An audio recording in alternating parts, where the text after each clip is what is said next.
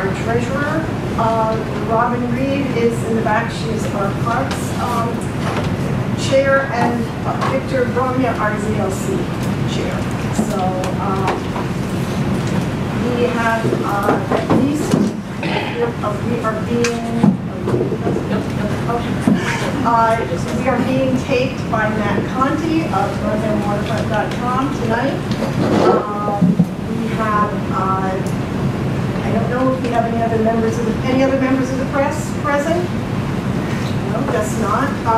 We have Anthony Caldarelli from Councilor Asai George's office. Any other public officials or representatives of public officials? Guess not. Okay. Let's see. I would just first like to start by announcing that we have an agenda change. We are not having the Marquee Health Services present on the nursing home tonight. There was some, I guess, miscommunication as to when they actually are not in here. So that means that we get out early. So that's not bad. And the thing about the nursing home, I think, you know, they wanted to come and just kind of give a little public relations about what they intend to do. But I think the really important question about the nursing home is, will the deed restriction remain on that property? And that's what we don't know the answer to. And I think that Victor, our ZLC chair, intends to follow up on that, as do some other people. And that answer will not come from the Marquee people, but that will come from the BRA. I would also like to announce that we are going to need a nominating committee. We have our elections next month. If there is anyone interested in being on the nominating committee, please let me know. Also, if you are interested in serving as an officer on the executive committee, please let me know. Right now, we do not have a candidate for the office of treasurer, and so we're particularly interested in that. But in reality, it is an open election. Anyone can run for any spot. So if you have any interest, please let me know about that. I'm just going to bring to your attention, and this is on the back of the agenda, that we are having our annual party November 9th at the Pike House. We are going to be starting with an abbreviated meeting at 6 o'clock, and then we will go right into the party. And we are hoping that we will also get some people who might be interested in being members who go to that meeting. That's it, party. Another thing that we are going to be doing, and we've taken some inspiration from our Parks Committee, which did a great job of doing a tree inventory here, and we would like to start an Airbnb inventory in North End.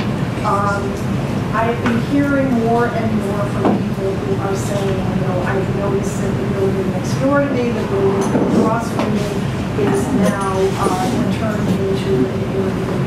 I don't think that there is anyone in the city that I'm aware of that is keeping track of these things. I'm aware just in my immediate neighborhood of 2 buildings which have recently sold, which are already operating as clearly as Airbnbs, and all the people with the rolling suitcases are coming up at all hours. And it's really proliferating. It's really taking rentals out of circulation in the neighborhood. So it's something we're going to need to address, but I think it's also something we're going to need to document. I don't think that the city right now is interested in helping us do that, but I think we will be getting a new city councilor. Hopefully it will be someone who will be interested in working with us on this, and it would be nice to have some documentation as to what's going on and why this is an issue that needs to be addressed. So we don't have a formal way of taking this information on our website now. Hopefully we're working on our website, but in the meantime, informally, I think if people know of places and we just want to pass on that information, you can contact us at NEWRA.org and at least start on that information. I would like to move on to Parks and Open Space. Robin Reed does not have a report this month, but Tom Schiavone has a report on another park, in a particular park, which is the Coppsville Cemetery in the North End, and he would just like to say a few words about that. Thank you. The Friends of Copp's Hill have been helping to maintain the burying ground for about 28 years now. And because of the habitat disruption on commercial Hull and Snow Hill streets, and I imagine this is playing out in other parks and along other corridors that had intense construction in the roads, the rats have chose to move to higher ground and maybe better digs. They're getting rid of their basement apartment and they're moving up the stairs.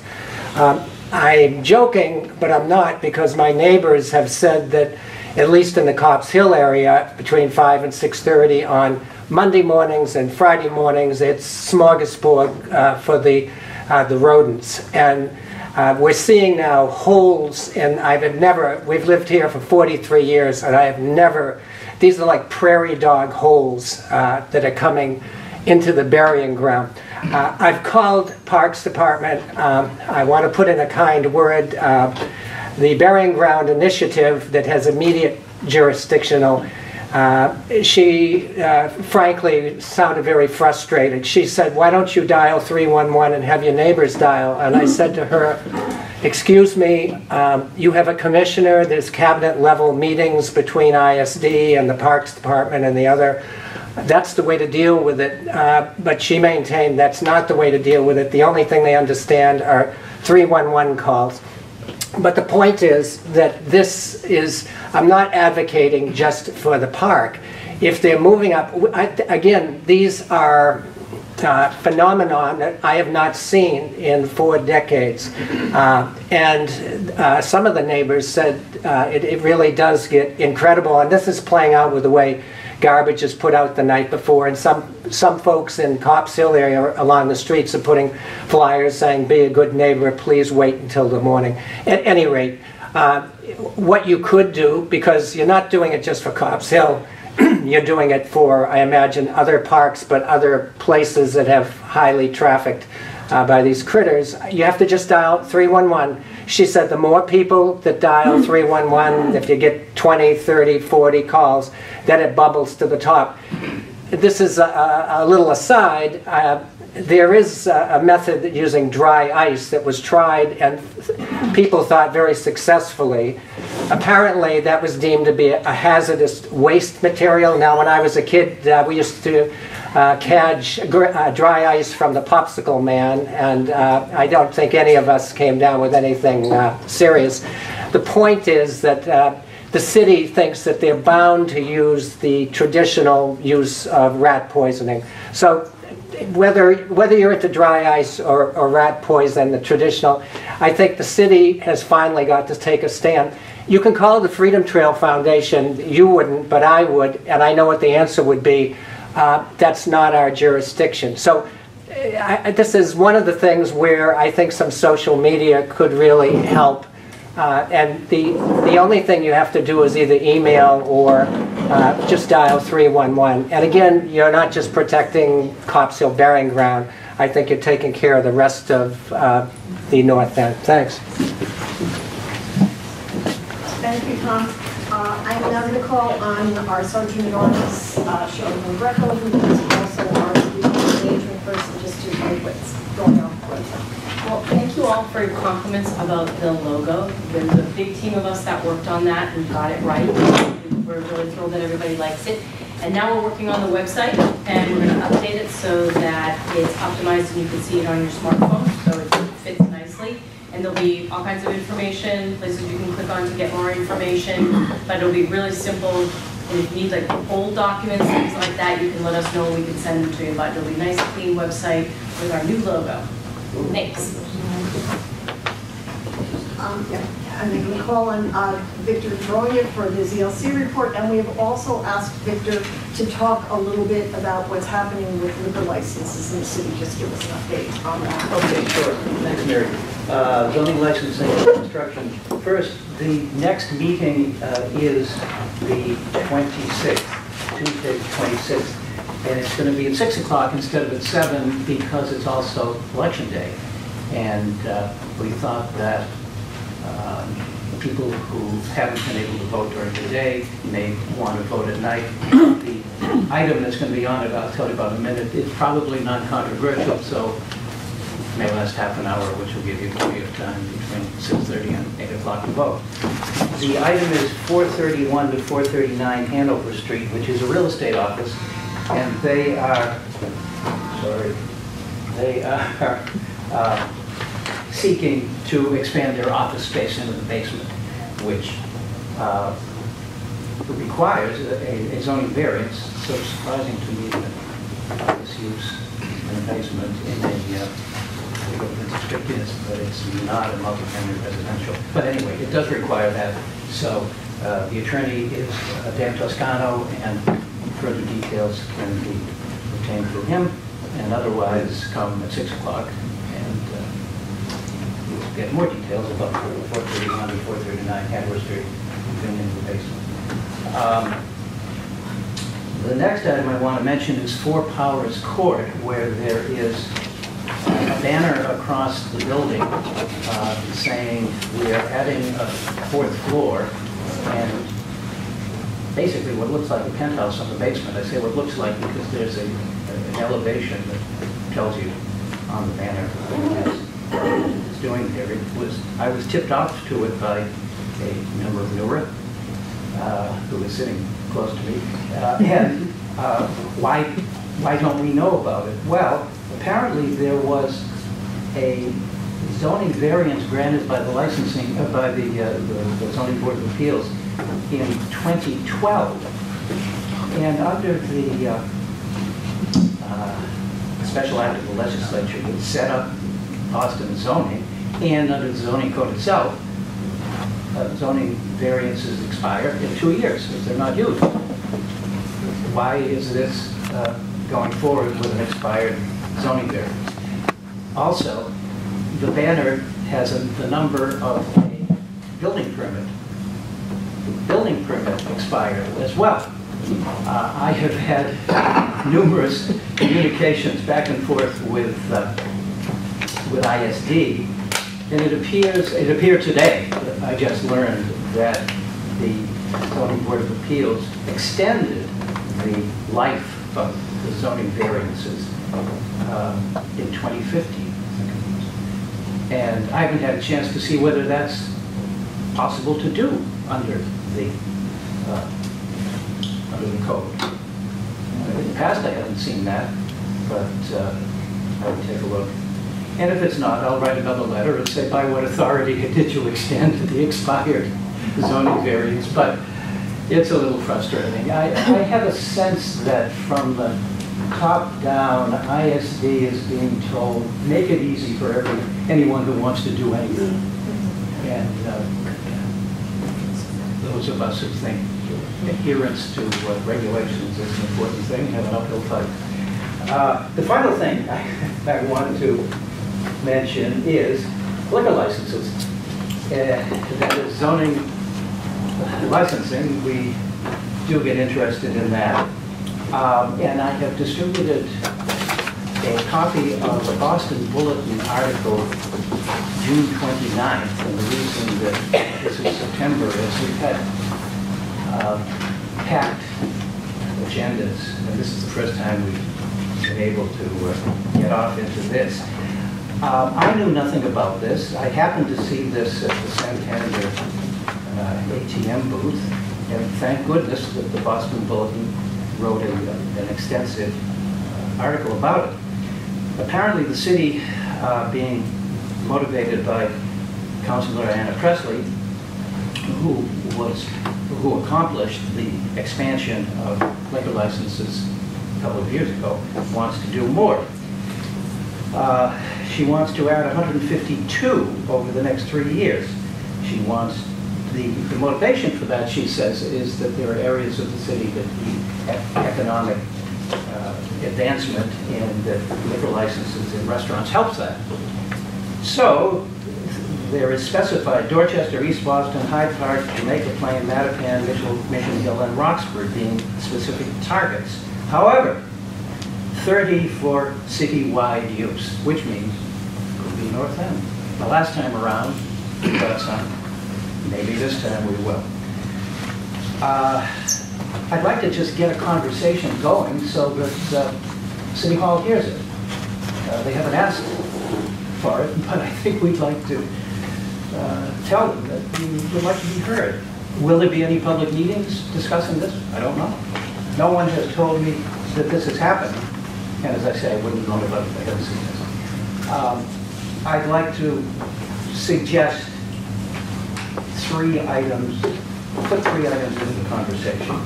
One is the difference between fine dining and booze joints.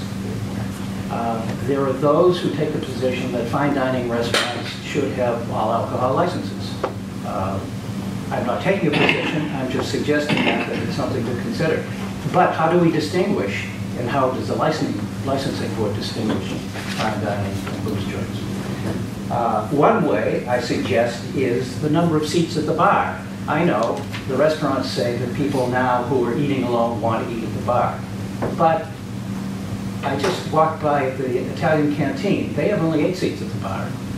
And they were able to operate a profitable business. They opened a new restaurant, Fury's.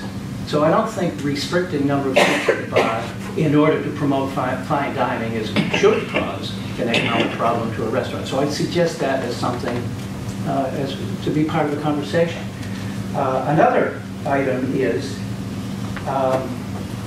the closing hour.